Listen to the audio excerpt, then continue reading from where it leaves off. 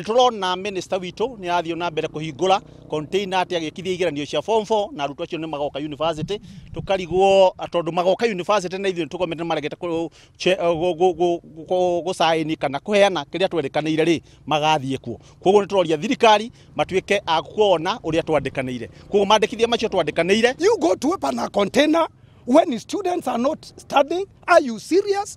We want to say that we want people who are serious. The ministry, our mother ministry, the CS and the PS are not serious, but we are calling upon the government to ensure that they come to negotiation table, ensure that the return to work formula that we signed on the 26th of September is implemented in total. So what you're asking the government to do is, we have done everything, the simulations are correct, it is your time to do your part.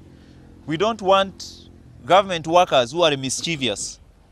When you agree on a deal, you do everything. They are the ones who are making our people to be on strike. If they do the right thing, we will not be here. We have really displeased that the interministerial meeting that was scheduled to happen yesterday to resolve our matter did not happen.